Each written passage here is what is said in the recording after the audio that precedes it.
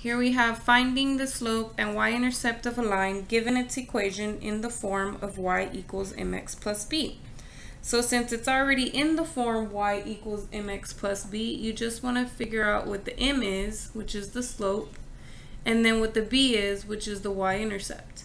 So for this instance, the m is going to be 4, which is my slope, and the b is actually a -2. That's my b. So my y-intercept is -2. Now they get a bit trickier, so let's go ahead and look at this one. So here I do not have any x's whatsoever. What you could do is you could rewrite this as y equals no x's and then a +3/4. And writing it in this way makes it apparent that the slope would be 0 because the number in front of x is 0.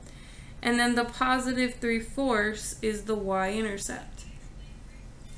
Here you can rewrite this one as y equals that imaginary 1 x plus 0.